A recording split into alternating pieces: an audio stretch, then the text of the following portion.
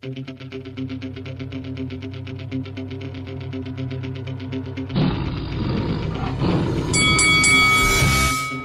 up, this your boy Roy Jones Jr. and you're watching Lights Out. This is Faisal for Lights Out, proudly sponsored by Spartans Law, and I'm delighted to be joined by Spencer Knowledge Fearon. Spencer, good afternoon, buddy. How you doing? I'm really good, man, and thank you very much for having me on your channel, man. Big up Lights Out. Thank you very much for joining us, Spencer. We're here just near the O2 Arena. We've just witnessed the public workout for Saturday night's huge fight at the O2 Arena between Savannah Marshall and Claressa Shields for the undisputed middleweight championship of the world. We've seen some pretty big shows this year, but how excited are you for this one, Spencer? This is an amazing show. It's history, so it means a lot to say, like, we're coming out and we're going to be a part of history, to see history, to witness history. This is fantastic. Massive big up to Boxer, Ben Shalom, big up Sky, how they put this together. It's wicked.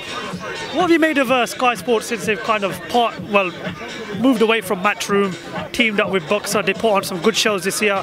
You know, how do you feel they're progressing on this new journey that they're on? It's cool because we're at the early stages of it. So when we see something that's embryonic, but we're seeing that the fertilization of the embryo is good to witness on certain things. This show within itself is a fantastic show. It is, you know what I mean? Maya versus Burn Gardner is a wicked fight.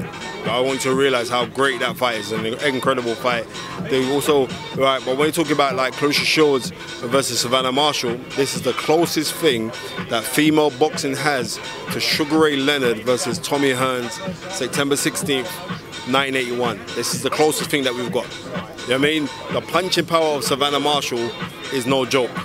It's no joke, right? But not only that, but it's coupled with boxing ability, but the science, or the sweet science of the things that Claressa Shields possesses, that's no joke neither. And this is why it's a very intriguing fight. I mean, a lot of people look back to the early days of the fight in the amateurs and what Claressa went on to achieve with the Olympic gold medals, and Savannah obviously becoming a world champion in the professional ranks. How much of a factor do you think that plays going into this fight, the amateur fight between Savannah Marshall and Claressa Shields? Well, what it means is that one person knows what it's like to have victory against the other person, and one person knows what it's like to taste defeat against the other person. But if you know that you clean the slate, and you clean the slate when you turn professional. You know what I mean? Amateur means for the love of, professional means for the living of. So there is a big difference. You know what I mean? And we've got to see like how one person has propelled themselves and transgressed in the professional arena. You'd have to say hats off to Claressa Shields. She's done amazing things. You know what I mean? So you got props her. You know what I mean? Have you managed to watch The Gloves Are Off that aired on Sunday on Sky Sports? Yeah, I did. I watched it. What did you make of it, Spencer? Yeah, it was really good. You know what I mean? It was good. And you know, you can't really read too much into those things anyway. So I'm not going to sit down and say, well, this is the sole purpose of this, and all the rest of it. Because you know what they say? You know what I mean? Talk is cheap. So I ain't running in to say I'm not buying into the talk thing. Go and fight. Watching, obviously, The Gloves Are Off, I've watched it twice now. I was really interested by it. I wanted to see. It was different. We're having two women. I mean, we're so used to having the men on The Gloves Are Off, but we had two women who obviously fight for an undisputed title on Saturday night. And I noticed how Savannah said she rates Claressa as a fighter, but I didn't see that sort of same respect given back to her from Claressa's side. You understand this thing, yeah? Sound, what you verbalize is sound. So sound, frequency, and vibration, right? So whatever comes out your mouth, yeah, that is what you have, and that is who you are.